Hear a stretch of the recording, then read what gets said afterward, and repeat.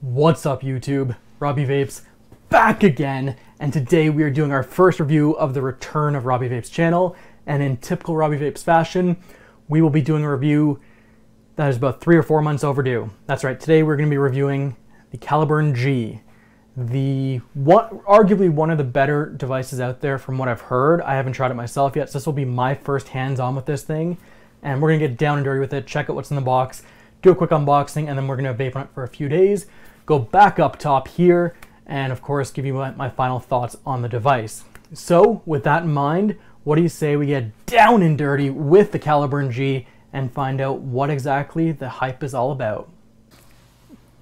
All right, we are down and dirty with the Caliburn G. I got some gloves on because I know you guys don't like looking at my fingers, so I figured this would be the best way to avoid that and just kind of go from there. Caliburn G, what's in the packaging? Switch around like that. One Caliburn G device, 2.8 Caliburn G pods with pre-installed mesh coils, Type-C USB cable, and a user's manual. So that's what we have to look forward to. Let's crack this guy open and see what's inside. Also on the back is where you're going to find the color. So right down here, you can see Caliburn G pod system, black. This is a CRC version. This is a child-resistant container, which is actually a good thing in Canada because if it is not child-resistant, it is now illegal based on the new laws that came into place. But I'll have a video on that later on. And of course, there's some stipulations around the child resistance and everything like that, but again, we'll talk about that in another video. In the meantime, let's crack this guy open and see what's inside. The downside to wearing gloves is, of course, it is very difficult to peel plastic on here. So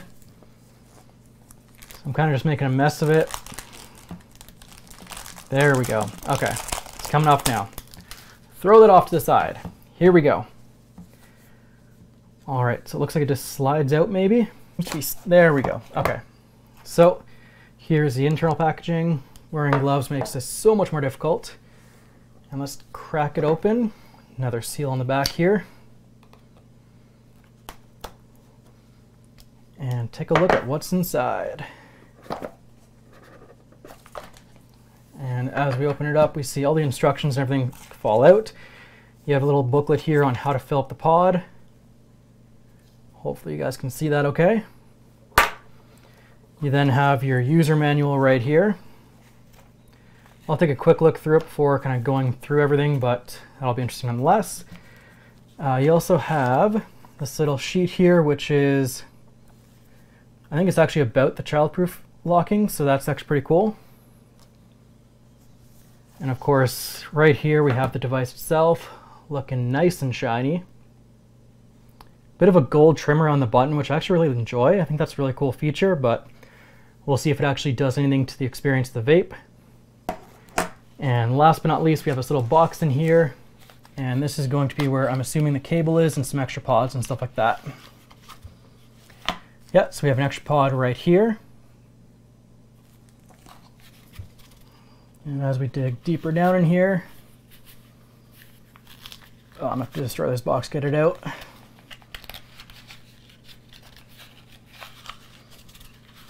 As we dig deeper down, we have a very tightly packed and very small USB-C to USB 2.0, I assume, USB cable. So it's very small, and one of the things I'm going to test is if this does pass-through, meaning if you can vape on it while it's charging, because if you can, then this cable is basically useless for the features of this device. But we'll find out as we get into it. That's the unboxing portion. Let's move on. I'm going to fill this guy up real quick on camera, and then I'm going to start vaping it. Come back in a couple days and let you know my thoughts. So we got our bottle of juice, the Guango Ice. Looks like the fill hole is just right there, the little rubber stoppy thing. Open this guy up. And I assume, yeah, so it's got like a push release. So as you can see, when you push it in, it opens up a little bit. So let's try and fill it. Yep, it's filling up. Don't know if the camera's catching that, but it is definitely filling up there.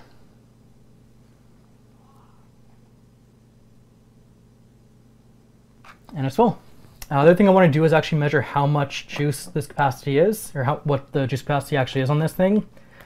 Probably says in the instruction manual, but when we go back up top, I'll talk about that as well. And I think I might do like a syringe test where I'm actually measuring how much juice this thing takes exactly to the milliliter and to the decimal place of the milliliter. Other than that, let's turn it on. 5 clicks, turn it on. Looks like it's blue. I believe that represents like a medium power battery, so it will need to be charged here pretty quickly. And I'll test out the pass durability and see if it can actually be vaped on while it's charging. So I'll see you guys in a bit, and then we'll go back up top to finish this review off. All right, guys, we're back up top with the Caliburn G. And before we get into the pros and cons, I want to talk about pricing here real quick. So this device retails for anywhere from $30 to $40 Canadian. And of course, anywhere in the 25-ish range US. I found anywhere from as low as 22 to 30 US, but on average, roughly about $25 US. Beyond that, the pods themselves, or replaceable pods, retail for $8 US for a pack of 2, or roughly about $12 Canadian for a pack of 2 as well, which brings costs of the pods down to $4 US each, or about $6 Canadian each. Beyond that, the replacement coils, which I should note before I get into that, my device did not come with the interchangeable coil pod. It actually only came with the disposables. So I got 2 disposables instead of 1 disposable and 1 interchangeable one where you can change out the coil. The coils do, however, retail for around $16 Canadian, so about $4 each coil because you get a pack of 4, and roughly about $12 US, again, give or take, so roughly $3 US per coil in that pack of 4. Moving on from there, we're going to talk about the pros and cons here real quick. I'm going to start things off with the cons. There's one big con here that I haven't seen many people mention, and that is a fire button. It is incredibly sensitive, and while that can be a good thing because there's no lag between you hitting this button and inhaling your vapor, unfortunately the biggest downside is when you go to turn it off. So I'm going to hold this to my microphone, go to turn it off, which is 5 clicks, and you can hear just how much it's firing during those 5 clicks. So that's now off. You could hear it firing the entire time. Every click it fired for like that quarter second kind of thing. And where that really becomes a con is that's going to burn out your coils really fast on this guy. I did get about about a week, out of the first pod I had. I'm now on pod number 2, but again, I got disposable pods, not the replacement coil pods. So that's going to be a little expensive going forward if I have to replace them every week just because I'm firing it every time I turn it off.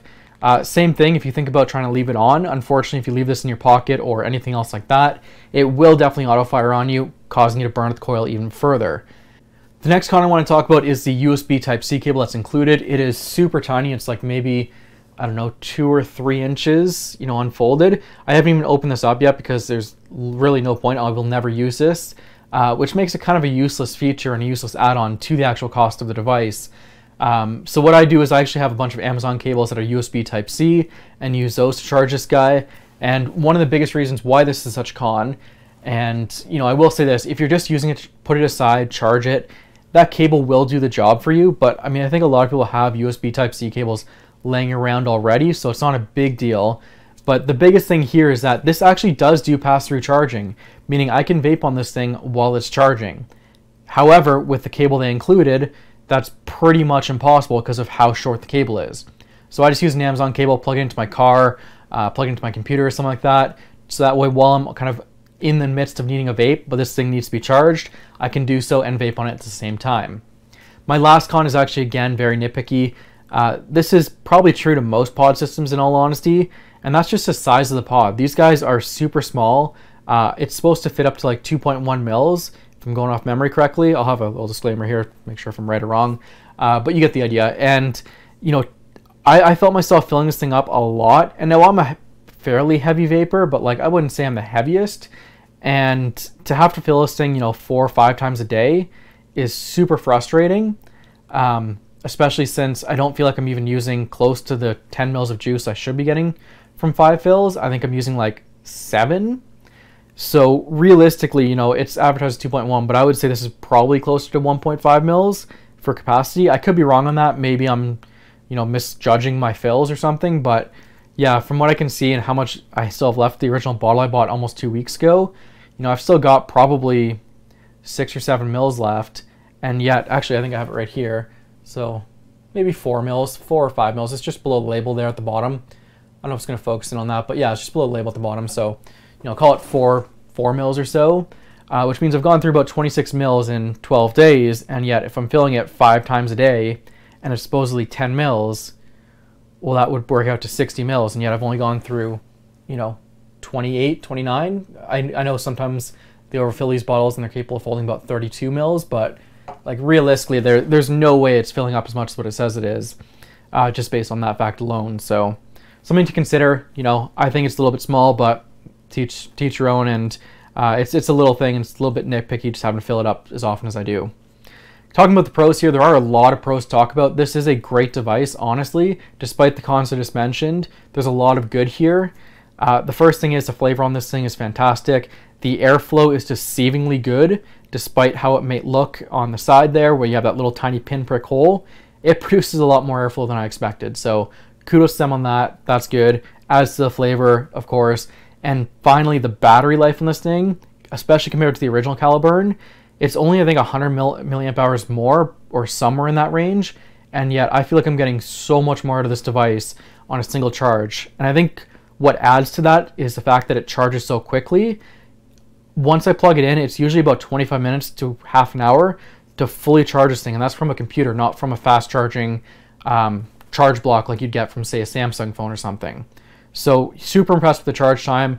Plus, it goes by even faster when you can vape on it while it's charging. So, you know, overall, this device is definitely one I'd recommend if you're into the pod systems and you want to get rid of these, you know, disposable pods that are just building up in your home or in your garbage or in the landfills.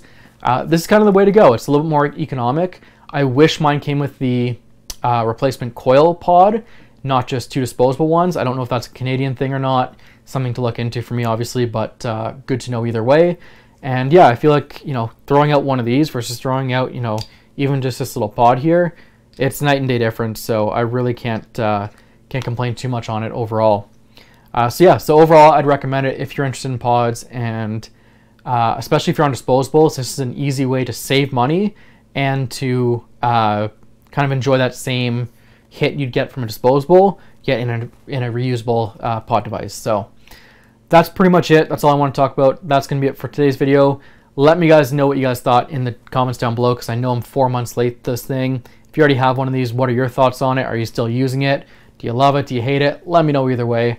But yeah, that's going to do it for today's video. Thank you all so much for watching. And until then, I will see you in the next one. And happy vaping, YouTube.